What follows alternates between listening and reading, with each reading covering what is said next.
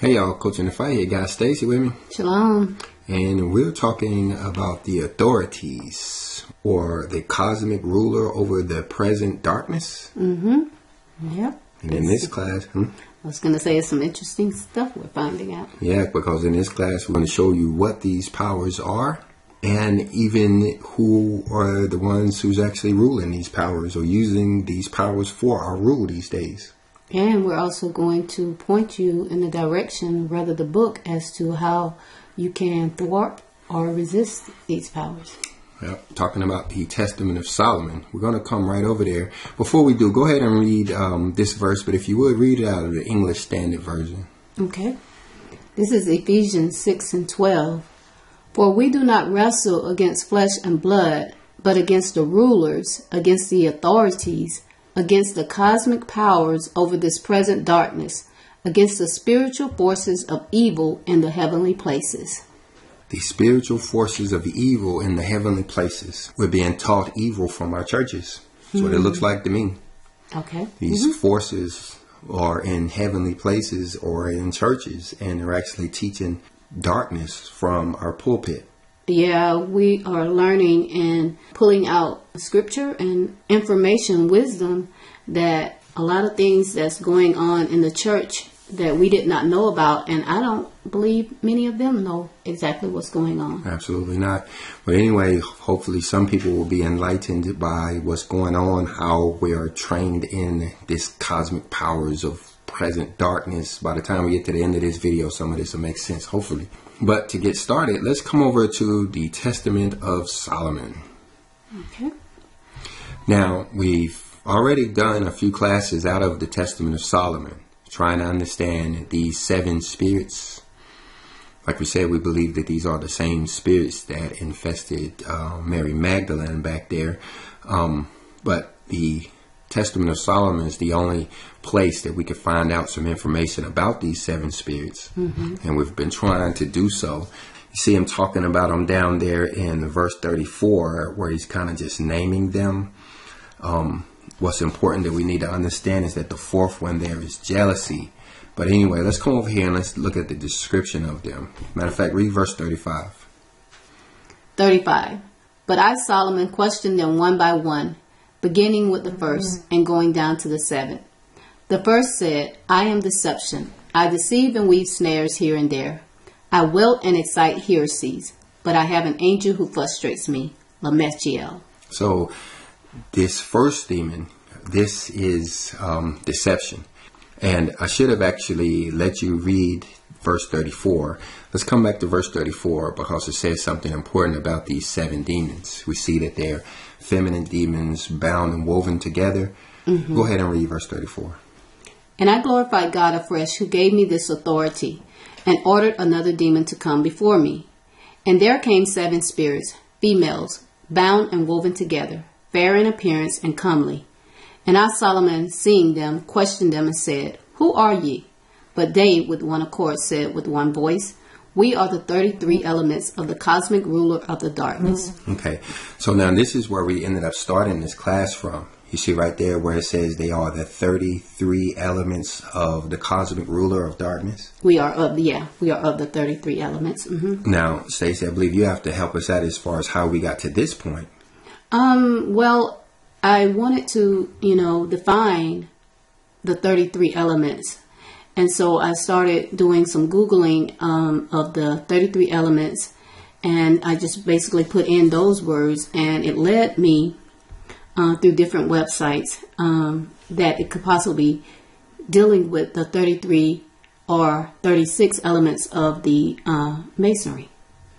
And so I brought that to your attention to see what you think about it, and we went from there. Now, of course, I found it very interesting that these 33 elements of the cosmic ruler of darkness can be associated with Masonry or Freemasonry. But when I started looking down through here, it started to make sense what this is all talking about. And I believe this is what Ephesians is talking about when it says we fighting against the rulers or the authorities over this present darkness. It seems to me that these are the exact same elements used in Freemasonry or the Scottish Rite or Illuminati or all of that. Somehow, I mean, you have to understand the story of the Knights of the Templar, who would have been the grandfathers of all of these fraternal organizations, how they went into Jerusalem and sat there on the Temple Mount for so much time before they gathered enough of whatever they wanted that they then took it to the Pope. And they have been the rulers of this world ever since. So something that they found in the bottom of that temple has allowed them to take over the world. Yeah, because I think we read in the Testament of Solomon how Solomon actually caged these spirits in vials. Yeah, he's put them. And, you know, I was bringing the thought to you as to what if they found these vials and actually took on the spirits, took on the degrees, took on the elements of these different demons. And that's consistent, you know, because like we said, that these Knights of the Templar spent some time there on the Temple Mount before they rushed back to the Pope, who, like I said, gave them authority based on whatever it was that they found. And Solomon, like you were saying, he was kind of the original Ghostbusters, where he was able to catch these demons, but then he put them in the bottom of the temple. And so these demons would have remained in the bottom of the temple, in the basement of the temple, down there where this stone is, until these Knights of the Templar went in and found their way to get these demons. Right, and we asked ourselves, well, you know, what does that have to do with us? But we have to remember that our, quote, founding fathers were, you know, a part of this organization. And, you know, these are the rulers, these are the officials that are over us today. Well, you see, like it says here that America, the American Revolution was in 1782. Well, you find that the Masons was actually, Freemasonry was founded in 1717. So it was an organization before this country was actually went into existence. Right there at the same time, when you think about how much time it would have been needed for them to develop their plans for establishing America as the new world or whatever. So it's like, hey, 1717 was the beginning of this revolution, which, you know, came to a head in about 1775 and ending in about 1782.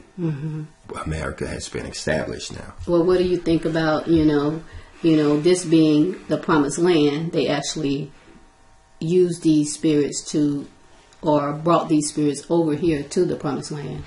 Well, I can't say that they brought their spirits in, and we're getting a little bit ahead of ourselves. These spirits don't necessarily need to travel, you know, across water on a ship or a boat. Right. They're already in the air, and you know, all it takes is for these people to summon these spirits. You know, they're doing the same thing over there now with CERN over there in Europe, as they're trying to summon those demons here. And it could be very well the same demons. Bring them into materialization. Right. That's what the God Prodigal is all about. They're actually trying to give these demons physical form. That's what the Higgs boson is. And I wonder, what do they think? Do they actually think they're going to have control over them? Well, it's not so much as control, but you have to understand what the fallen angels did for humanity in the first place. You know, they taught them all of these different esoteric knowledge that, you know, humans weren't supposed to have in the first place, including abortions, how to make war, how to do all of these devilish things. Well, it was the fallen angels who taught humanity this technology. Well, humanity is still hungry for this technology. And now, still wanting to be taught this stuff. Still wanting to be taught this. So now they're still trying to summon these spirits back. Like I said, CERN is over there trying to materialize these demons in order to gain this knowledge that they want. Okay. You got to remember, those are the same people that invented the internet in the first place. Well, these technologies are necessary for what it is that they're trying to do or trying to create. And like I said, it seems like they're hell-bent on materializing these demons. Right. But anyway, let's come back over to these particular demons that we're reading about over in here in the Testament of Solomon. Now, we always want to bring this part out, how they're feminine bound together, because like we said, these are the same demons that were infesting Mary Magdalene over there. These feminine demons come as a set. The first one, of course, is deception, which would include the spirit of lying. The next one is strife, which is arguing. And then the third one is battle, which is fighting. Right. And then the fourth one is jealousy, followed by the fifth one, which is power. The sixth one, which is air. And then the seventh one, which, it's just called worst of all. Yeah, it's the worst of all. There's no recovery from that. But the thing about it, like you see, they're all part of these 33 elements here. These demons are all part of these 33 elements. And like we said, these 33 elements seem to be tied to Freemasonry to an extent, if not the founding elements of Freemasonry. So I came over and tried to get the information that I could about Freemasonry and how it appears to be connected.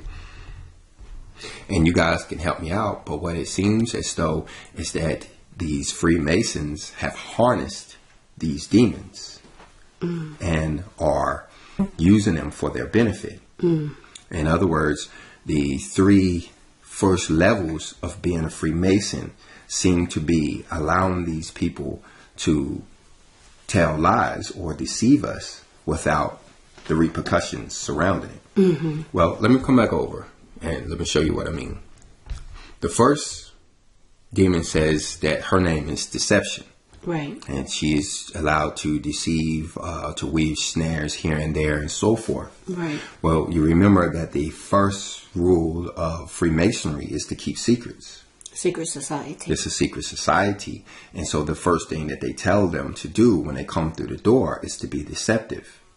If anybody asks you questions, to give them deceptive answers or to don't tell them at all, simply by being a secretive society, deception is necessary. It's a necessary part of that. Right. But like we read in verse 36, after deception comes strife. You've basically told me a lie. Now we have to argue about this lie. Right. Well, the next level after secrecy or deception is fellowship. So now the Freemasons are basically teaching them when strife appears as the result of deception, right, we can now handle this strife without actually getting into an argument. Getting into battle. Well, battle comes next. But again, that's where you get down into the Master Mason part, which they talk about maturity. Okay. Their maturity is basically how to deal with battle now. So, because we've already learned this is how it works. The first thing that appears is deception, or a lie is told. Well, this lie is going to result in strife or an argument, if only just to clear up the deception. We have some, but they're trained, it appears to me. I haven't been down to the Mason Hall, but it appears to me that these people are trained to deal with the strife that comes next. So that's why you can have a politician or a preacher man or somebody else to tell a lie, but yet they don't get into a huge argument over it like the common man would. Right. The common man can't tell a lie without having to deal with strife unless they've been trained in this whole fellowship thing by the Masons. Right. Well, the same thing with the third level, which is maturity. You cannot get past the fact that we're going to go to war over this lie you just told. Because of the maturity, you can now get around it or ignore it and go on. So they can stand... Well, so they can put into action the saying of it takes two people to argue. It takes two people to battle, fight. Two people, right. And so basically they are being trained to avoid this battle and this fight. Right, because of their maturity. Because of their maturity. And that's the way it appears. Here they are standing behind the lectern, the pulpit, whatever it is, behind the judge's bench, whatever it is that these Masons have, put themselves in, they can now lie from that position. The judge can tell a lie from that position. And because he has this fellowship and this Master Mason level, he doesn't get into strife and he doesn't get into battle. He's not sitting up in there arguing, banging on his gavel, threatening to put somebody in jail because of this lie he's just told. So now you're looking like a angry lunatic, and he's sitting there calm and tranquil. Exactly. And mature. Exactly. Yeah. So essentially what they've done is trained these people to be able to lie to us, and we not even notice it. Right. We, like you said, the person who has caught on to the lie and is willing to argue about it, even, fight about it, he's the one that the judge is going to have hauled off to jail. Mm-hmm. And everybody's going to say, what's wrong with him? He's just angry. Yeah. When essentially, no, we've basically cast this demon on him through deception. And because he hasn't gone through our program and picked up on these teachings that we have, he's not prepared for it. And so he's going to start arguing and he's going to start fighting.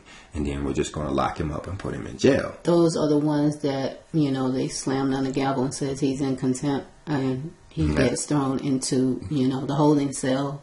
And like you said, everybody who's on the own watchers are like, he deserved it. Because he's the one that's belligerent. Right.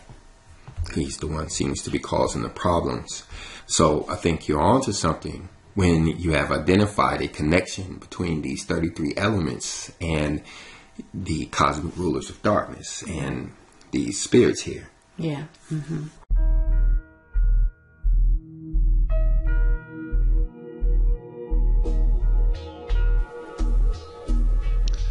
But what about the verse that talks about the 36? Are there three extra ones that we're forgetting or we don't know about? Or is that not part? Is there 33 or are there 36? Do we know?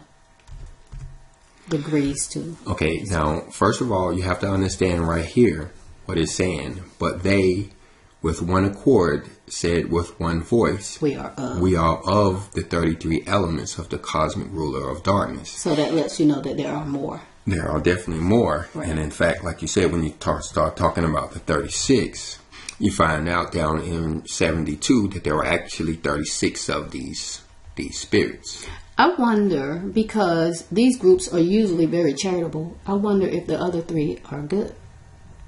No, the 33 degrees of masonry is basically what it takes to be a mason. Mm-hmm. Everybody but the masons know that there's actually 3 extra degrees in masonry. Okay. You don't really start to understand who or what a mason is, even though you've been through all of this programming. You don't know what a mason is until you get to the 34th, 35th, and 36th levels of masonry. Okay. Until then, you're just a student.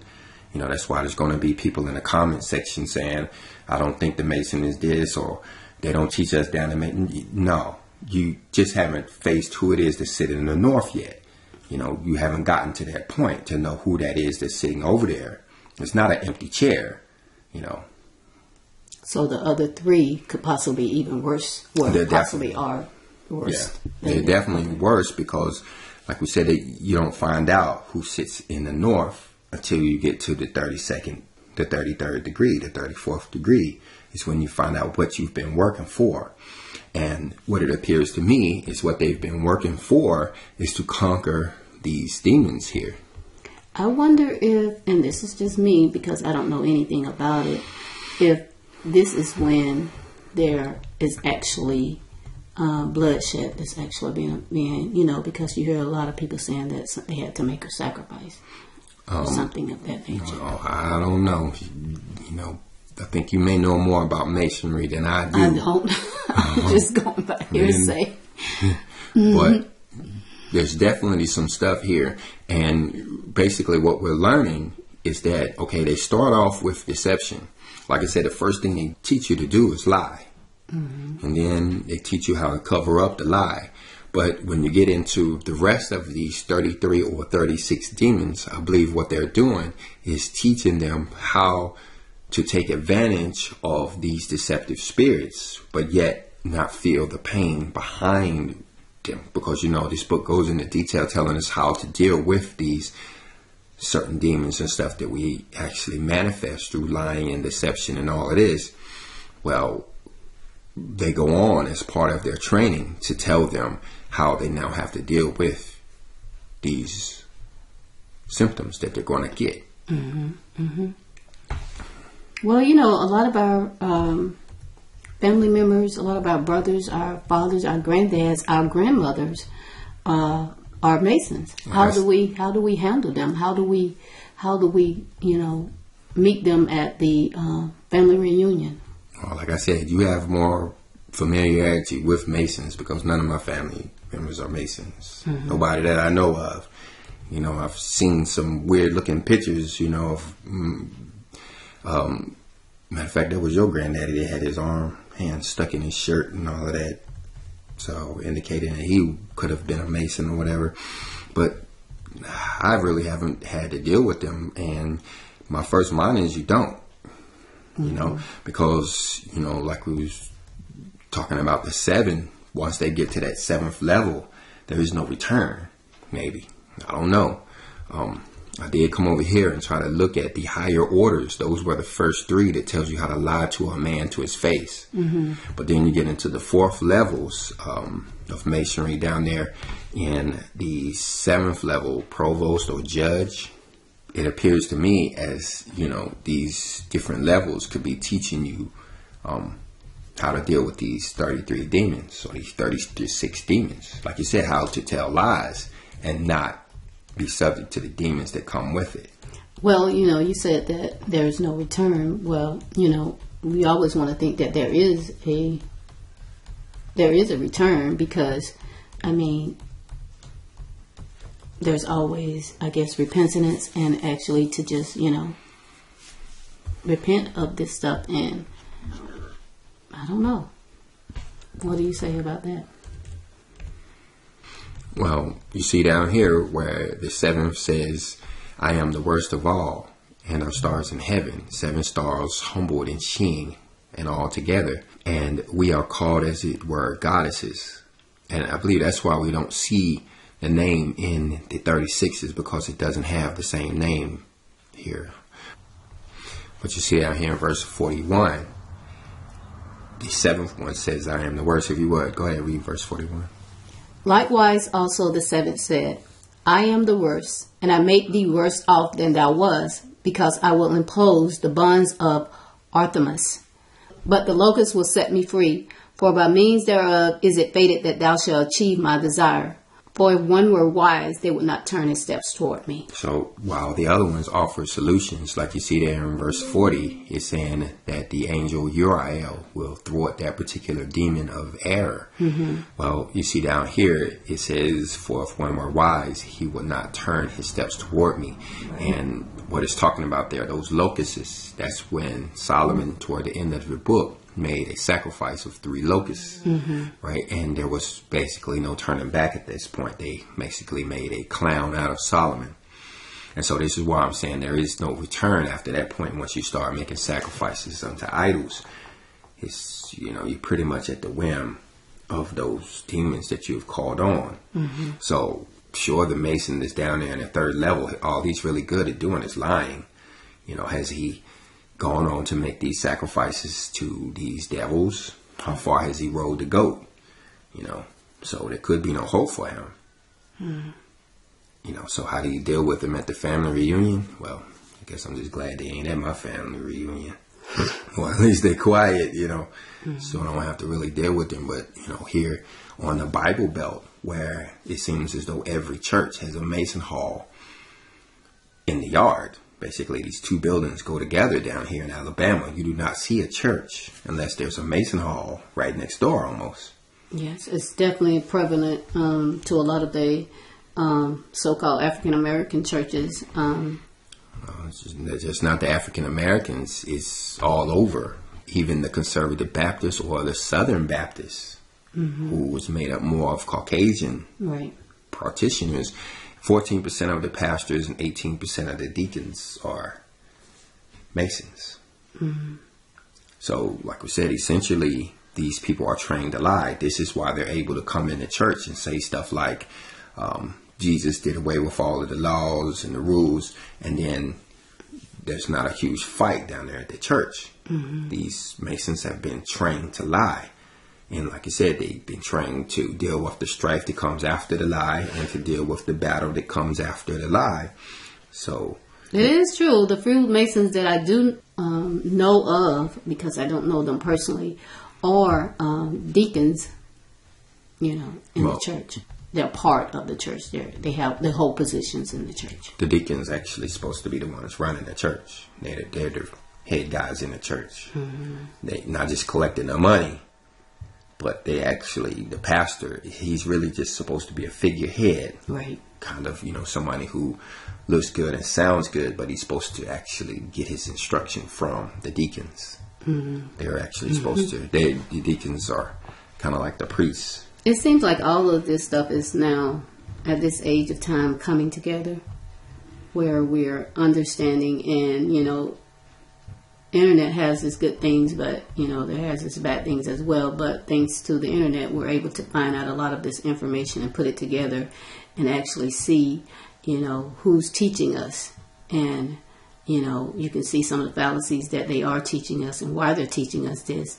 And it all seems to stem around Satan's plan. Yeah, definitely Satan's plan. That's what they mean by riding the goat. They're riding the goat to success. Mm-hmm. This is how they have made or gotten themselves in these successful positions. It's by riding this goat. And turns out this goat that they're riding are these demonic spirits. They are basically being trained, systematically and professionally trained, how to harness the power of these demons.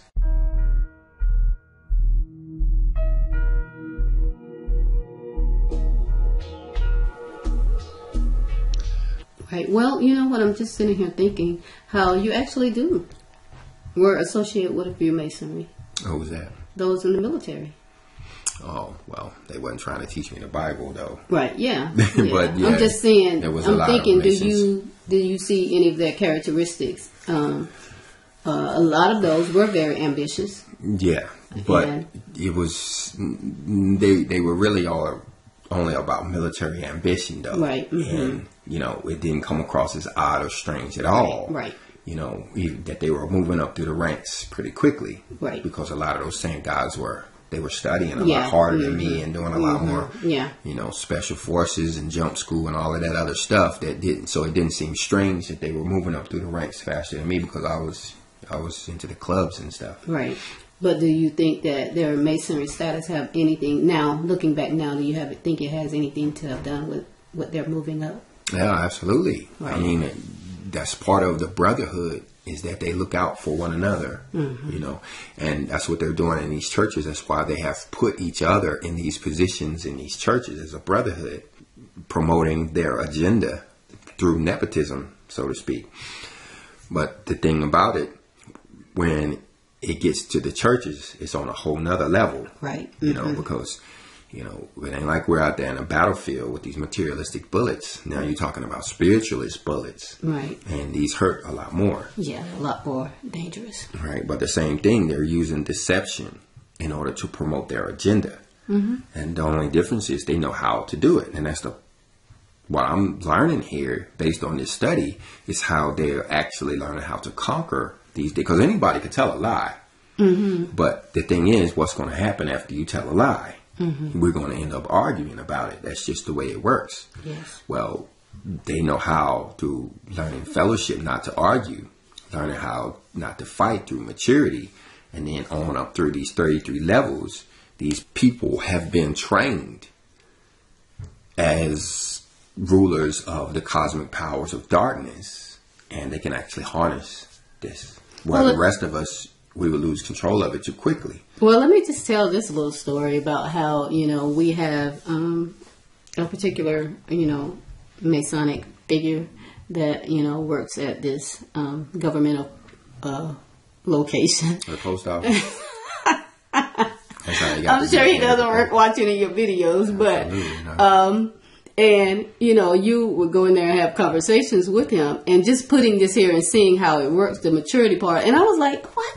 Why is he always picking on that man? The guy always just walks away, and he seems to, he has his calm voice. Well, you and I'm like, I'm like, why he always got to be picking on? But he has this maturity and he's able to walk away. So now in my eyes, you're looking like the angry, quote, lunatic, and him who's been lying or deceptive, he's looking like the mature, older, kind guy. Yeah, the kind of guy that you want down there running your post office. Right, or whatever. yeah. So when the lies and the deception makes his head, everybody's not going to get there in their fight. Yeah. So absolutely. I haven't been trained in deception yet. I hope I never get trained in deception.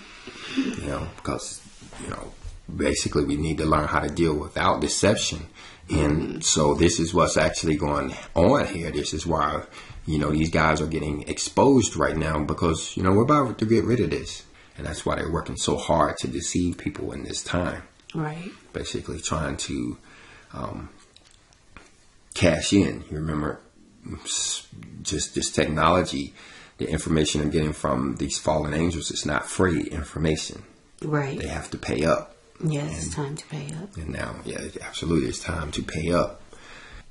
And it kind of starts with these first ones here: deception, strife, clothed or battle, jealousy, power, error. Those are the feminine spirits all woven together as one.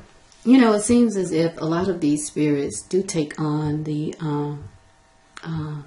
female gender. We think about the virgins, we think about the powers, and now we're having these cosmic dark spirits that have the female attributes. It definitely should be recognized that these are feminine spirits. You don't really see, and I know what people are going to say when I say this, but you don't really see a grown man telling lies too often. He said, well, I know plenty of grown men. In my book, he's not a grown man. What is he lying for? Grown men don't have to lie. Right, you always say that. You don't have to. A person lies to either save face or save their butts. And a grown man don't need to do neither one. He ain't got to save his face and he ain't got to save his butt, because he ain't scared of none of y'all. This is a feminine spirit that makes a person need or feel like they need to tell a lie in the first place. Well, all of these are feminine spirits.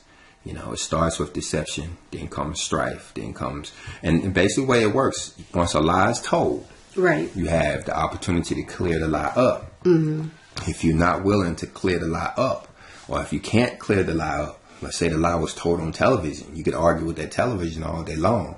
It's not going, the person talking ain't going to hear you or change what he's saying.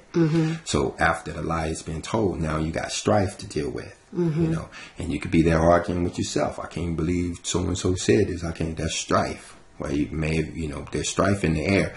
And the thing about it, you have to get past the strife. You see that there, it says the angel Barachiel, thwarts the strife. Based on my research, that's Second Baruch, the book of Second Baruch, which basically takes the fight out. There's no need to fight once you understand Second Baruch. You realize that these people are on a certain trajectory, and there's nothing really you can do about it. You might as well just step out of their way and let them go ahead and just tell their lies instead of trying to correct it, which is only going to end up in an argument. Well, go ahead. I was going to say, so, you turn on the television and you see the media that's blatantly just telling lies. You can sit there and try to argue with them, or, make your point, not to them, but, to whoever will listen to you. Y'all fighting over a Republican, Democrat, or he said this, or she said that, to just thwart it by being able to call on this angel. Absolutely. And so that's where Second Baruch comes into play. But if you can't get past that, then you're going to get into battle, which could be fighting, but it could also be as much as banging your hand on the table. Or it could be trying to overtake the White House. Or insurrection. I guess that'll... Lie is the first lie.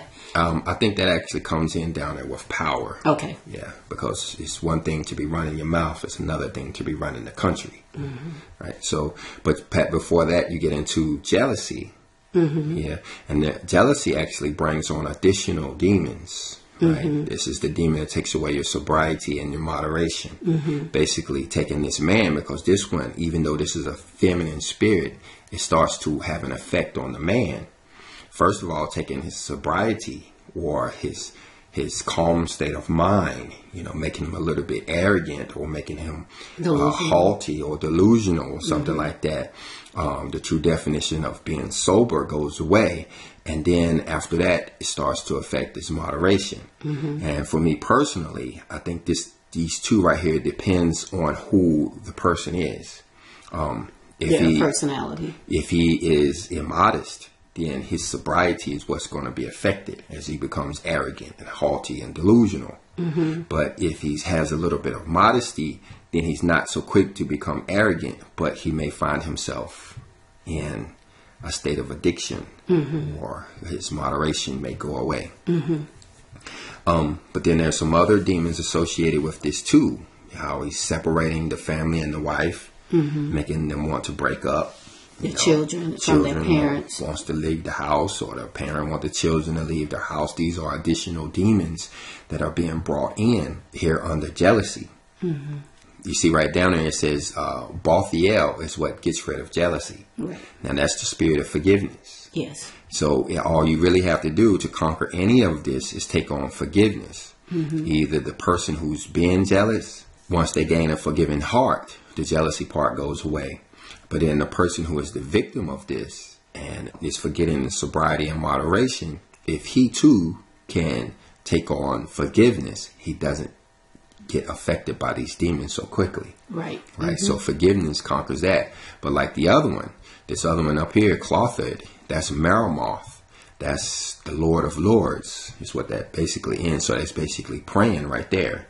So if the person who is being deceived can't get past the strife and find themselves in battle, if they don't stop and pray in that moment, then they're going to end up in jealousy, which is going to start tearing their family apart. And if they then can't thwart it through forgiveness, then they're going to end up in this power, where power is actually going to give them strength to do stuff. Like I said, it's one thing to be running your mouth. It's another thing to be running the country. Right. And so now they're actually doing damage. Right. But this angel right here is associated with the fertility god somehow. So, I'm trying to understand what this is. I have my own beliefs on what this is right here. But I believe this is a way to take away her power through the acts associated with the fertility god, if you can put two and two together. Okay. If you can't, send me an email. I'll help you out. inthefight@yahoo.com. But if you don't understand this part right here, and then you go into error, which is where you're going to actually start doing bad stuff. She has this power, and now she's going to start using this power to actually do stuff. Right. Getting people put in jail, getting people fired. There's something, that comes with the power. And it points to Uriel here, who is the angel of repentance. Yeah, in the Testament of Solomon, it talks about how this error, the spirit of error, told Solomon that he was, he says, I was with you when you killed your brother. Yeah, that's what actually caused him to kill the brother. Right. And so if you can't get past that, if you end up killing your brother and still yet are headed down this path, then you end up in the seventh element, which is said is the worst of all. And you're better off not going there, because you're not going to be able to correct it. Well, like I believe the Freemasons are learning how to conquer these demons and able to use deception in order to fulfill their agenda and not feel the pain behind it. They're not alcoholics down there at the Mason Hall. So how are we, this lesson, how are we able to use it today for our best advantage? Well, I believe the main thing that we need to get out of this is these 7 demons here, because they are the first ones. They are the doorkeepers. Without any deception, these other demons have a hard time with their plans. It's like, going back to the Shepherd of Hermas, it's like they're sisters, woven together as with the virgins, they're sisters, one harp upon the other, upon the other, upon the other. And it seems as if these are the same. If you can't get over deception, the next sister is coming through. Right. And so us as the common man, we have to get ahead of these because, like I said, it kind of takes the footing away when you're not really ready to allow deception in your life. These other demons have a hard time making their way in. They need deception to make its way in first before strife and battle and jealousy can ever come on the scene. So I believe this is where our work is to get ahead of this, but then understand that these rulers of the darkness of these world, these people who are committing these devilish acts in our churches or whatnot, we have to recognize them having taken advantage of the rest of these demons that are being taught. Not only have they learned to deal with these 7 without them causing any problems, but they've gone on to the other 29 of these things and are training them in different degrees of masonry, 36 degrees of masonry. They're learning how to harness the power of these demons. I think one of the important things also that we should understand about this lesson is that we can't, have these, you're always saying we can't have these demons in part of the kingdom. We can't. They're definitely not going. They're not going over. No. And that's why, like I said, this is why they're being exposed now, is because they're not going over. And they go for all of us. If we're not willing to get rid of deception, we're not going to see the kingdom of heaven. We even learned that in the Shepherd of Hermas. Mm-hmm. It is one of the most pernicious of the demons is lying. Mm-hmm. But lying is necessary for the New World Order. They're not going to be able to do what they're doing without lying to us. And that's why they have so many false flag attacks, so many just flat out lies. Well, these Masons, they're able to harness this and not fall victim to it like the rest of us. If I was to get up and tell a lie right now, the comment section is about to raise up, as people get on there and, say this, say that, you're lying about this, you're lying about that. Well, these Freemasons, they don't have to worry about that. They've harnessed that. They're able to go on, like you say, the guy at the post office. He's able to pleasantly walk away. Whereas somebody who's not trained, no, we're about to fight.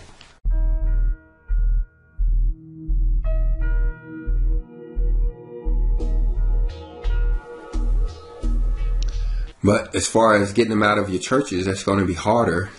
You can see some of the major church groups that tried to get rid of them over the past.